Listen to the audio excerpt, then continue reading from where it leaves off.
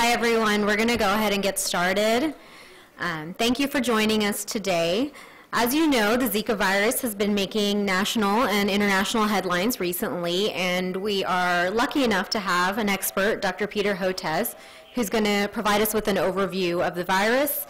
Dr. Hotez is Dean of the National School of Tropical Medicine here at Baylor College of Medicine.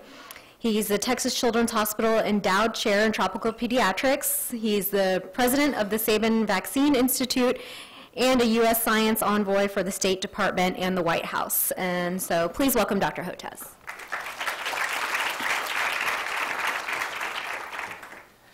Thank you very much to Polly. I'm told this is being recorded, and I have to stand right here. I can't walk around with the lavalier, so please forgive me for standing behind this thing. Back in October of 2014, when Ebola hit Dallas, first of all, when these things happen, it's really good for my TV career. And one of the things that and it's happening again now, but one of the things that I do is try to collect my thoughts and try to think what the messages I want to say. And it's interesting how often they're at variance with what the Centers for Disease Control is saying, or sometimes even what the World Health Organization is saying. And sometimes we're on the same page, sometimes we have some modest disagreements, and that's happening again. And what I did back in October 2014, we organized a lecture similar to this one to kind of explain, when I go on television and talk about it, what my thinking is behind all that. And people found it very interesting and entertaining, so I talked to Lori and to Polly about doing something like that now that Zika is hitting the news, and now that the World Health Organization today is saying Zika will hit in any part of the Americas where Aedes mosquitoes live, which we have all over the southeastern United States and the Gulf Coast. It's going to get even more interesting. So I thought I would give an overview. Let's try to keep it as informal. Don't hesitate to ask questions. Just remember, because it's being recorded, I have to repeat your question into the microphone when you ask it. And this is the latest Zika map. It's spreading pretty rapidly across the Caribbean. We're looking at more than 20 countries and territories, and what we're saying is that it's going to occupy the entire Caribbean. So it's been knocking off various Caribbean islands. I think it's already all over the Caribbean. It's just that in many cases nobody's looking, but I think it's already there, and that's going to have a lot of economic implications that we'll talk about as well. So the problem, the big problem that I have when I talk about Zika is there's nothing published about the outbreak in the Americas. There's one paper. And so what we're doing is connecting the dots, because there's nothing published, so it's all, and it's coming out in a very dysfunctional way, as Ebola did when it happened in Dallas. So we're piecing together various reports and alerts from the World Health Organization and the Pan American Health Organization, ProMed. It's amazing what information you're getting on Twitter, emails with colleagues in Brazil. Flavivirus thought leaders, journalists are actually providing some of the most active information, and we're very concerned about this. I'm an editor-in-chief of one of the public library of science journals, PLOS Neglected Tropical Diseases, and we really think that that's a real problem, that there's nothing being vetted through some type of standard biomedical literature, so there's a lot of information being released. And at PLOS, one of the things that we say is our current publishing model for science was actually created and shaped, and is still pretty much the same as it was when it was created in 19th century Germany. We really haven't changed the way we disseminate scientific information. And that's a problem, because guess what? The world has changed since 19th century Germany. So stay tuned. We're about to launch something big at the Public Library of Science on a radical departure for how we're going to publish and disseminate biomedical information. And this outbreak in Zika is a good example of why we need to do this. So everything I'm going to tell you is not coming out of papers. It's coming out of bits and pieces, trying to put it together in a meaningful way. So just very briefly, Zika is an arbovirus. It means it's transmitted by mosquitoes. It's also a flavivirus, and the reason that's useful is other examples of flaviviruses, which are single-stranded positive RNA viruses, include dengue, yellow fever, Japanese encephalitis, West Nile, and Zika virus is now joining that. Most of them, except for West Nile, are transmitted by Aedes mosquitoes, and we're going to come back to that as well. And I'm going to go pretty quickly because there's a lot of information. It is generally not infectious from person to person, although there's some evidence of a rare possibility of sexual transmission or through blood products. But it's mostly as you're bitten by an Aedes mosquito that has the virus, you become infected. Then when you become viremic, have virus in your bloodstream, another mosquito comes along, bites you, and then transmits it person to person. And in the New World, there's two major species, which we'll go into a little more detail, Aedes aegypti and Aedes albopictus. There's some disagreement out there in terms of how closely related Zika virus is to dengue virus. And I presented this to Rebecca Rico-Hess. Rebecca, I don't know if she's here today, but she works on flavivirus to show her this evolutionary chart showing that Zika is most closely related to dengue. And I constructed a very nice hypothesis around this, that the reason we're seeing so much Zika in Brazil is because there's so much dengue in Brazil, and we know when you're previously infected with dengue, you develop an immune enhancement phenomena where you can get higher viremia and you can get worsening disease. So that being exposed from one dengue serotype and getting infected with another, that's where you get into problems with dengue hemorrhagic fever, dengue shock syndrome, and I constructed this very elegant hypothesis that maybe it's all the pre-existing dengue. And then Rebecca looked at this and said, no, that doesn't look right. You better keep looking around. And she was right. I did. The next place I looked showed a very different evolutionary relationship between Zika and dengue. So the jury's still out in terms of how closely related Zika is with dengue virus and how important pre-existing dengue infection is in all of the problems that we're seeing. So Zika is a flavivirus. These are small genomes, 11 kb, 10 genes. They create a single open reading frame. They only replicate in the cytoplasm using our RNA polymerase to replicate. They have 3 structural proteins, a capsid protein, a matrix protein, and an envelope protein, and they also have 7 non-structural proteins, including a protease that clips off that polyprotein so it can assemble into a virus. So it really did originate, as far as we know, in the Zika forest of Uganda, hence the name. There was first isolated from rhesus monkeys, was transmitted there by Aedes africanus, found in 1947. Virus isolation was published in 1952, and then the first human case was detected in Nigeria in 1954. And this was linked with mostly small outbreaks. Very few patients were actually diagnosed with Zika virus at the time. And then something happened where the number of cases seemed to have been greatly amplified, so that it got transported across the Indian Ocean into the Pacific Ocean, so that 11,000 cases appeared in the island of Yap in Micronesia in 2007. That was about 75% of the population. And then it made its way going eastward through French Polynesia. There were 28,000 cases in Tahiti, and then it came in 2015 to Easter Island off the coast of Chile. And that, some people say that that is the route that it entered into the Americas and entered into Brazil. Other people I spoke to and said, this doesn't sound right. I think it probably came in through the port of Bahia, coming in through an Atlantic route from Africa. So there's still controversy about that. And remember, nothing's published. And when I think about how this disease is spreading across the Americas, I'm looking at the playbook that was created by dengue and chikungunya. And this is why I have so much confidence that the virus was going to spread rapidly across the Caribbean. So for instance, dengue emerged reemerged in the New World in 1981, and this is just showing how quickly it spread across the Americas wherever Aedes mosquitoes are. And then Christy Murray on our faculty found that dengue virus emerged in Houston in 2003 and 2004, where we have outbreaks due to Aedes mosquitoes.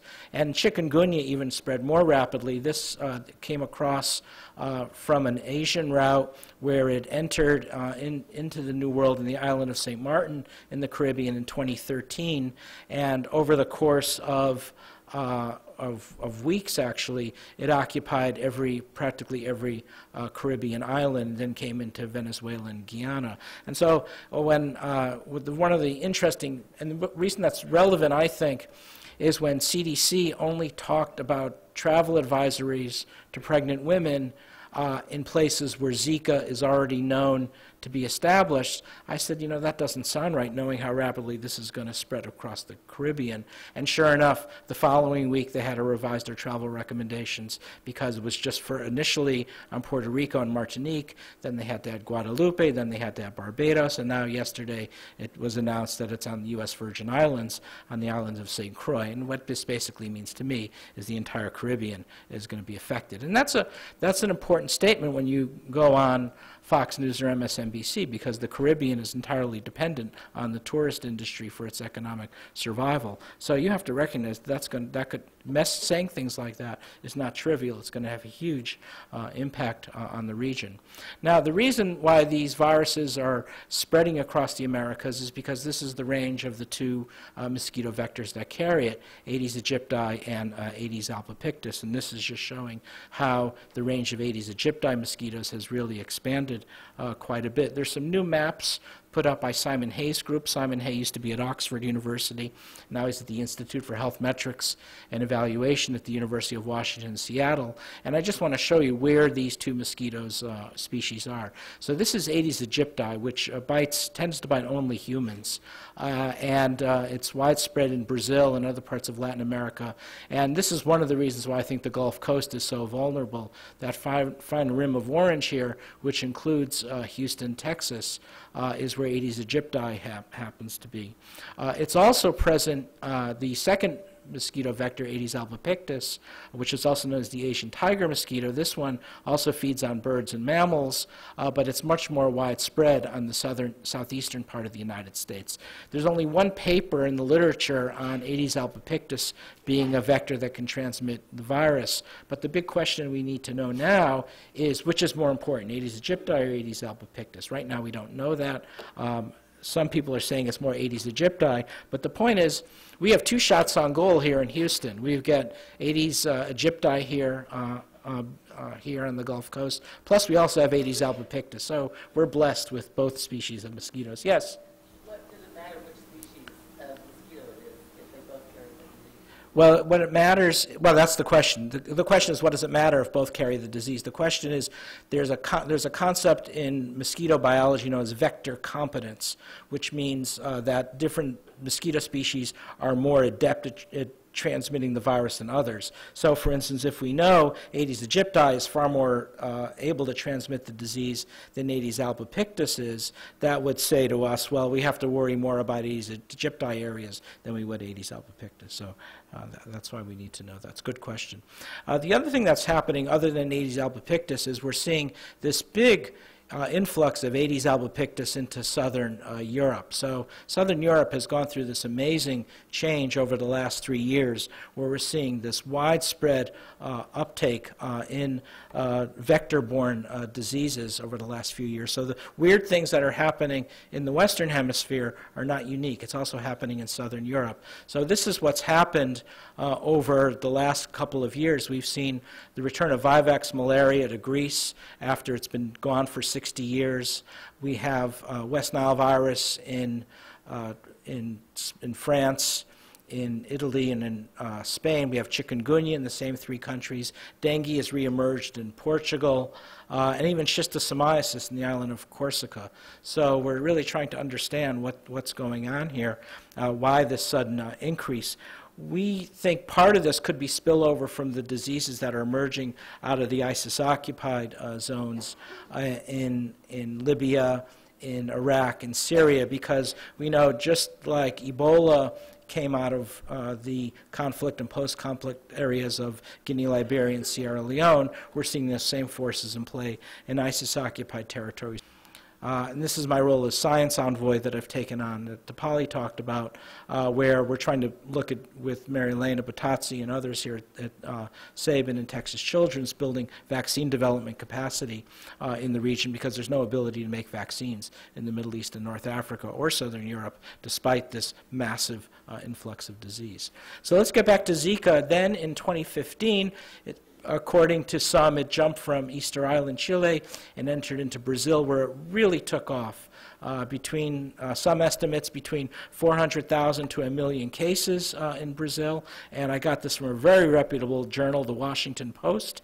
And now some people are saying it's more like 1.4 million. Again, this frustration of not having really good, timely information available. But that seems to be what's happening. And now from Brazil, it's expanding rapidly across the Americas. So the new numbers are 700,000 cases into Colombia. So Colombia is getting hit very hard, and then into Venezuela. And now in the Caribbean islands, you've seen this progressive flow northward into these different countries, so that by January, now currently, we're all over the Caribbean. So again, this is the latest map in Barbados, Martinique, Guadeloupe, Puerto Rico. But now it's in the U.S. Virgin Islands as well. Mexico is entirely lit up, but it's almost all in Chiapas right now, near Guatemala and Central America. And, you know, we don't have Nicaragua here, but maybe it's there, just nobody's looking. And so we think the entire Americas is going to be affected very soon. So the clinical, the other unknown piece of this are what the clinical features are. So classically, our flaviviruses produce this sequence of events: fever, a maculopapular rash, which is due to viremia, the presence of virus in the bloodstream going to the skin, headache and retroorbital pain. But there's a lot of controversy as to the percentage of people who are infected with Zika who actually have symptoms. And you're reading everything from 1 in 5 are actually asymptomatic, show no symptoms, to as much as 80% showing no symptoms at all. And that's going to be very problematic when we come up with recommendations for pregnancy, which I'll get back to in a minute. Where are we at with diagnostic testing? So right now, you cannot contact Quest Labs or a typical commercial lab and get the Zika test. So it's not available in commercial labs, although Jim Versalovic at Texas Children's and others are working with Quest to try to make that happen. But right now, the only reference laboratory are the CDC laboratories in Fort Collins, Colorado, that handles vector-borne disease. So I'm hopeful that a commercial lab test will be out in 2 to 3 months. Right now, if you have a patient that you suspect could have Zika, what I suggest you do is contact either Dr. Steger at Ben Taub Hospital or Jim Dunn, who's at Texas Children's Hospital, is one of the microbiologists there in the laboratory. And what they'll do is they'll send those labs direct. They don't go through the state for this one. They're going directly to the CDC labs in Fort Collins, where they're doing an RT-PCR test. There's also serum for IgM and IgG detection. The tough part to work out there is the cross-reactivity between Zika and other arboviruses, which could be quite high. The next thing we're seeing among older children and adults with Zika, and the link has still not been conclusively proven, is the link between neurological symptoms. So there's some literature out there suggesting that Zika is a neurotropic virus, although it's based on mostly on mouse studies. But there has been a big uptick in the number of Guillain-Barré cases. So Guillain-Barré is typically an autoimmune response to various insults, which includes virus infections. Remember during the swine flu outbreak in 1970, the swine flu vaccination campaign in 1976, there were some Guillain-Barré cases. We're seeing a fair bit of Guillain-Barré in Brazil, a big jump in El Salvador. It still has not been conclusively linked, but there's quite a concern about that as well. The good news about our reporting system is the World Health Organization introduced these IHR rules, International Health Regulations, mandating reporting in 2005. And this is what first led us to this tip-off beginning in September, October of last year, that we're seeing something really unusual with large numbers of infants being born with a small head circumference, a condition known as microcephaly. And there was a 20% increase noted in northeastern Brazil with almost 4,000 cases of microcephaly that hadn't been seen before. And there was a lot of concern noted that it temporarily coincided with the introduction of Zika several months before then into Brazil. So microcephaly is defined as the occipital frontal circumference more than 3 standard deviations below the mean for a given age, sex, and generation. Other times it's defined more than 2 standard deviations, but that's the big concern. So, and these are what some of these kids with microcephaly look like. And this is now a mandatory reporting requirement in Brazil. And this is the only paper that's been published from the Brazil epidemic. It's a journal called Ultrasound and Obstetrics and Gynecology. And one of the observations is that when you do a brain ultrasound, you're seeing a lot of these cerebral calcifications, which is a classic hallmark of congenital virus infection, like congenital rubella infection and congenital cytomegalovirus infection. And the calcifications are probably due to granulomas to the virus insult that subsequently become calcified. So that's a bad sign. Then we're also seeing a lot of destruction of brain tissue with ventriculomegaly. These are big dilated ventricles, eye calcifications.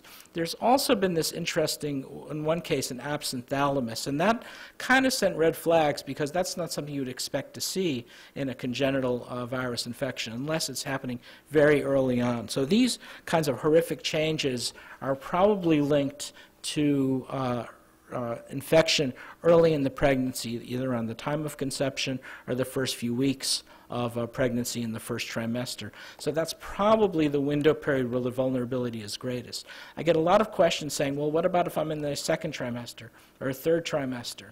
And the answer is, of course, nothing's published. So we don't know. So this is a big unknown.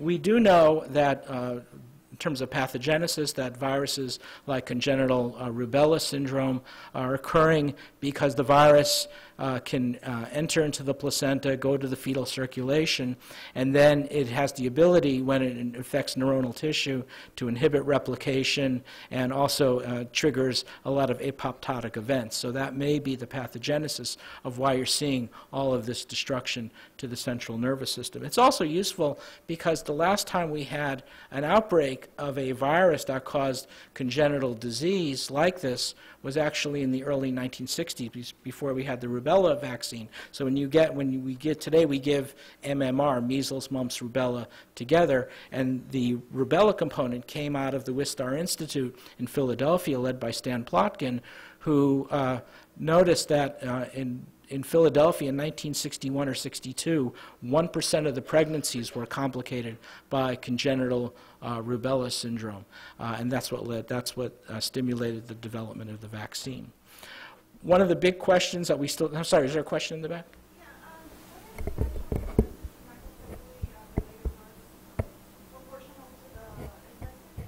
So that's a great question. So the question is, what is the percentage, so if you're what is the percentage of microcephaly cases relative to the number of women who are pregnant who become infected with Zika virus? That's your question. And the answer is, we have no clue. So there's yet no epidemiology published, and that's really important, right? Is it 10%? Is it 1%?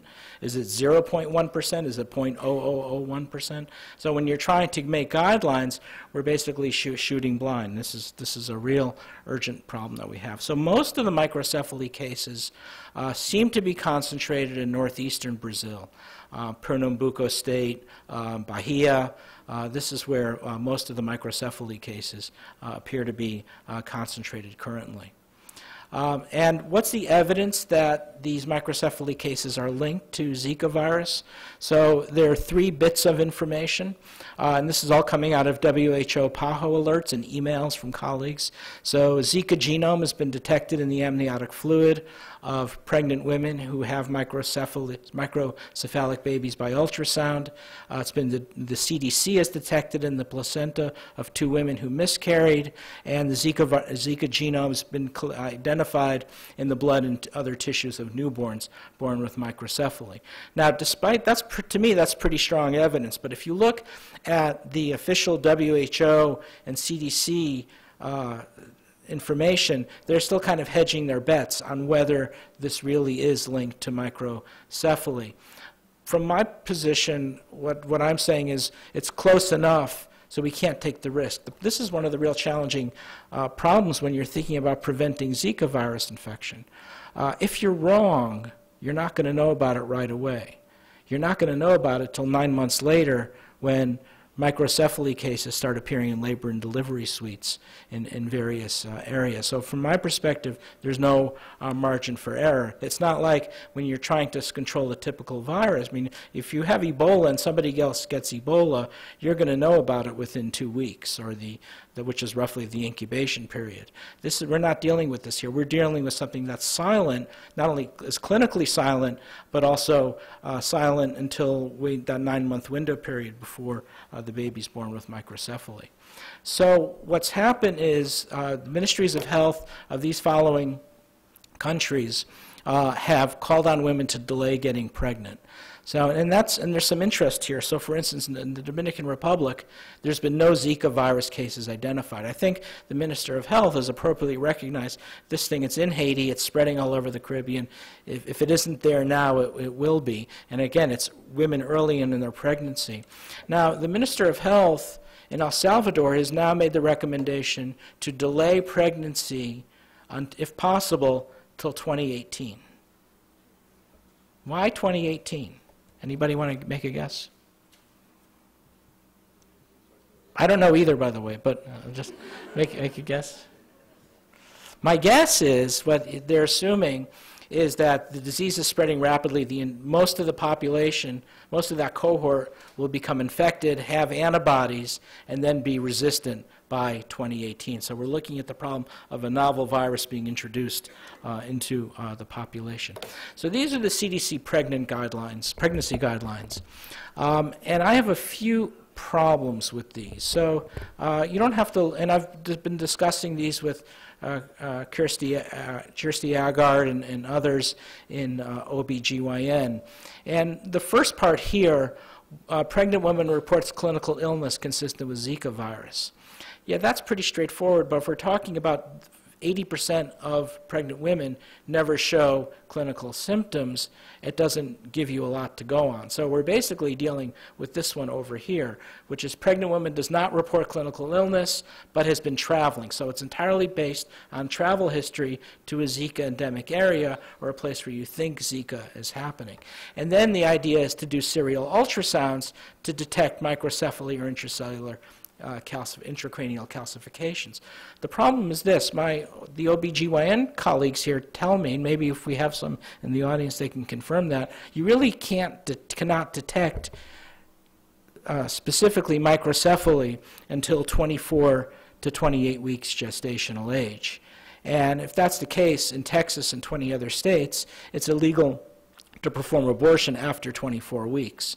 So that basically you're doing the serial ultrasounds to document a disaster that's pending rather than anything that's really preventative at that point. So these are really very unsatisfactory travel recommendations, from my opinion. I think what's going to probably have to happen is once you document some level of transmission of Zika in a community, if you have a good test, it's going to require universal screening during the first trimester of pregnancy, and you may have to do that serially. But again, this is all kind of fluid and all being worked out. So what are the factors that are fueling this Zika outbreak? And I want to talk to you about a few of them that I think may be partly responsible. And this also is relative to the big outbreaks of vector-borne diseases that we're seeing in Southern Europe. So let's look at human migrations first. When you read the New York Times or the Washington Post or other authoritative sources for biomedical information, one of the things you see out there is maybe this was introduced into Brazil during the 2014 World Cup, and so it was associated with that.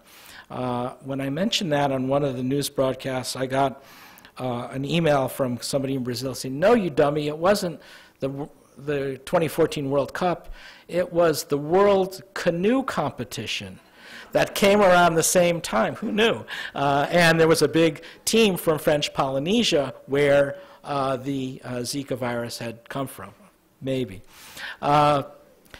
And we have a lot of human migratory activity in the New World. Those of you who are following what the events that's happening in Brazil, in Venezuela, there's been a big diaspora out of Venezuela fleeing the collapsed government there. So there's a lot of human movement. And we're seeing that, of course, in the Middle East and North Africa with people fleeing the conflict areas, coming across the Mediterranean in horrible boats, or getting into the Middle East via Eastern Europe. So that may be an important factor. In terms of climate, this is an El Nino year.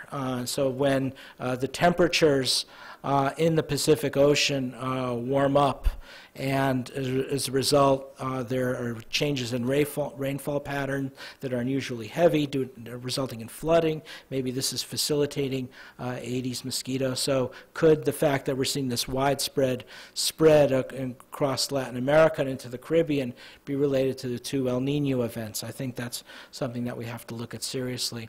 But the other piece that people don't ordinarily think about is poverty, especially extreme poverty. And here's some pictures of very heavily affected cities in northeastern Brazil, in Recife, in Pernambuco, and Salvador de Bahia. And what you see are people, if not living outdoors, they're living in places that have no window screens, or that have holes in the window screens, or no air conditioning. So they're constantly exposed to mosquito bites.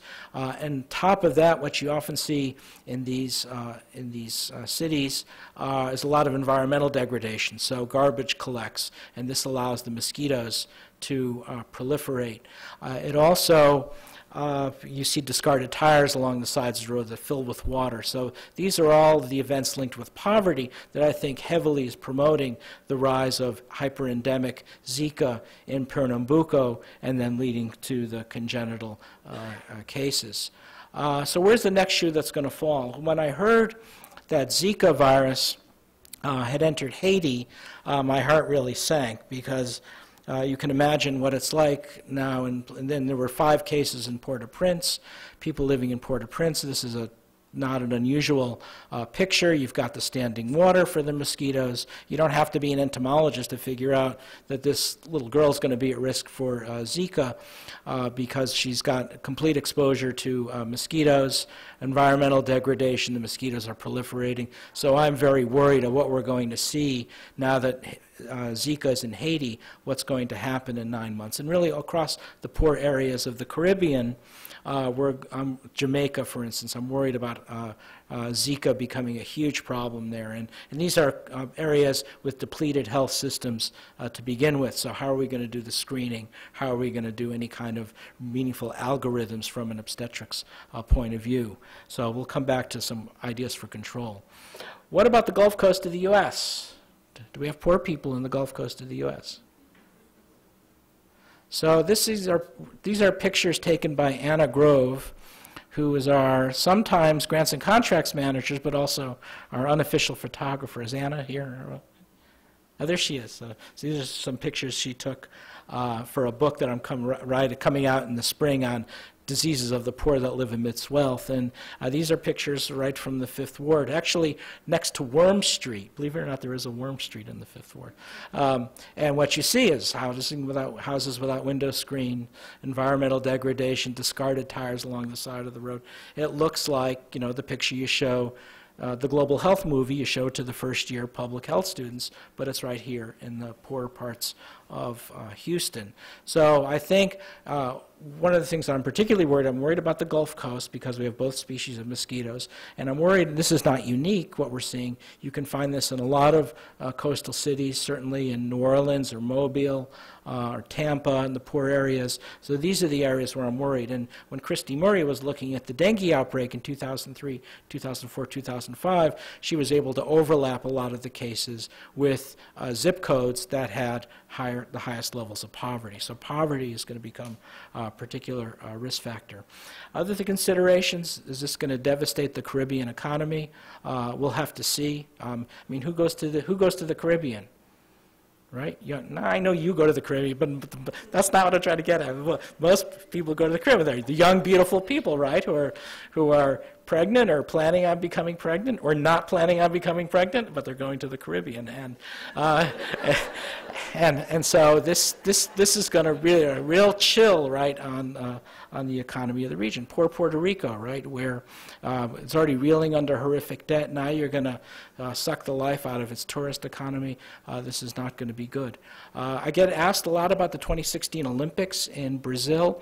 And at this point, things are so fluid right now, and basically what I'm saying is it's still a few months away. Let's see how this epidemic unfolds. I don't think we can really make recommendations for the Summer Olympics at this point. So there's a lot of research questions. Some of you have already asked this, mechanisms of neurotropism. What's the risk period of pregnancy? Is it only first trimester, first and second? Is it all trimesters? Only during viremia? Is there chronic persistence of the virus? Do you get infected, make an antibody response, and that's it? Or does the virus persist? So Christy Murray and Melissa Nolan-Garcia have done some beautiful studies on West Nile virus showing that you get a chronic persistent state in the kidney, for instance, leading to chronic renal disease. Is that what we're dealing with? What are the rates of vertical transmission? Somebody asked about that. And then we get to public health preparedness, mosquito surveillance, population surveillance, which groups, public health messaging, I'll come back to that, talk about which kind of insecticides are we going to push for, new technologies. So what about bed nets? Could bed nets have a role? And I think this is something which is relatively low cost. It's been effective in parts of sub-Saharan Africa for malaria prevention. Is this going to be the key to Haiti, is widespread distribution of insecticide-treated nets? I don't know. Nobody's talking about that, but I think that's something we have to consider. Mosquito bite prevention is going to be very important, especially if we document transmission on the Gulf Coast, to eliminate standing water in and around the home, repair cracks in septic tanks, keep mosquitoes out of your home. In terms of an EPA-registered insecticide, the CDC and the WHO on their website list DEET, picaridin, IR3535, and oil of eucalyptus. Most people are saying DEET is the most effective. There's been some lack of clarity about safety in pregnancy. On the CDC and WHO websites, they're saying DEET is safe. But when you actually go into it, what a lot of people are saying, well, it's really not well studied. So I'm getting tweets and emails from pregnant women or spouses of pregnant women or fathers of pregnant women asking, is DEET safe? And I'm basically saying, that's a decision you have to make in consultation with your obstetrician, because there have been reproductive toxicities noted when you give high doses of DEET to mice and rats, and that's something to take into consideration. So when you talk to the OBs here, some of them are saying, oh, we don't recommend DEET. So there seems to be a difference of opinion about the safety of DEET in pregnancy. What are some of the new technologies? There's a couple of them that are being looked at. One are these genetically modified Aedes mosquitoes, where they alter male mosquitoes so that the offspring they father don't develop properly. And this is a company that came out of Oxford University, and it's called Oxitec, and I think it's been bought up by another company called Intrexon. And so these are the there's been some exciting field result tests with OX513A, which is an Aedes aegypti mosquito that's been modified to decrease eggs. And the company's reporting some good trial results in Brazil. I haven't seen this peer-reviewed in the biomedical literature, so it's looking promising, but I don't know what kind of rates and reductions you have to see to have a public health impact. I'm also hearing there's some disagreements between the company and the Brazilian government over some things, so we don't really know exactly what the status is, but the technology is looking very promising. A Zika vaccine would be nice. To administer to women of reproductive age. It would not be a live vaccine. It would have to either be a recombinant protein vaccine, a virus-like particle, or maybe a killed inactivated vaccine. Here's a problem that we have with neglected disease vaccines. There's not been the traditional market incentive, so we tend to wait for a disaster before a big pharmaceutical company licenses the technology, and we wait for BARDA, the Biomedical Advanced Research Development Authority, to put up lots of money to license it. So this happened with Ebola. This is a paper that was published in Nature magazine by Gary Nabel's group at NIH on the adenovirus-based Ebola vaccine. It was published in 2003, and the technology sat there for 11 years because nobody cared about an Ebola vaccine. It was only when things got dire in West Africa that BARDA put up $100 million, and all of a sudden GlaxoSmithKline, Merck, and Crucell all started making Ebola vaccines. They were produced and for large-scale clinical testing in record time, but record time and time enough for the Ebola outbreak to have vanished by then. So it was a complete failure in the system. So we don't even know to this day really whether the Ebola vaccine works. And we're seeing the same thing again with Zika. We should like a Zika vaccine now, but Mary Elena, how many years are we away from a Zika vaccine? Well, I never say, you never say 20 to investors. I say 2.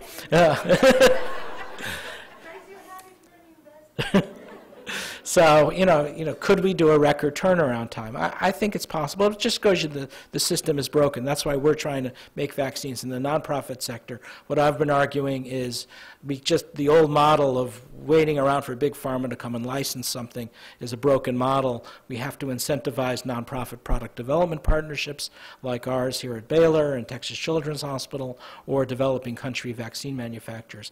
One of the developing countries' vaccine manufacturers has said in their public statements that they're now making a Zika vaccine.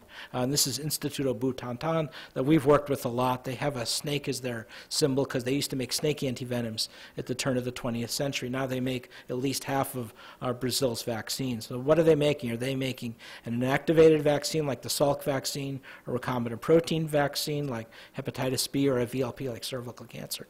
We don't know, but Jorge Khalil runs it. We'll hopefully have that conversation with him. And this is what we're trying to do here at Baylor. So that's it. If anybody has any questions, otherwise, thank you very much.